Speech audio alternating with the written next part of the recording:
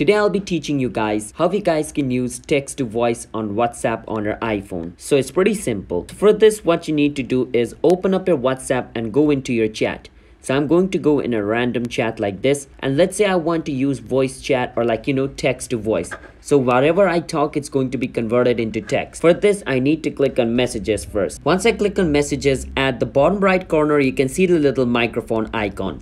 So if I click on this microphone icon, whatever I talk is going to be turned into text. So for an example like this, I click on the icon, I click on the microphone icon again, then it will not be highlighted. Once it's not highlighted, my text to speech is done.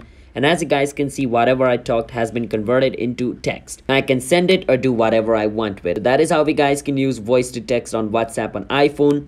So if you guys found our video helpful, hit the subscribe to our channel How to Guide for future videos like this. I'll see you guys next time. Bye bye until then.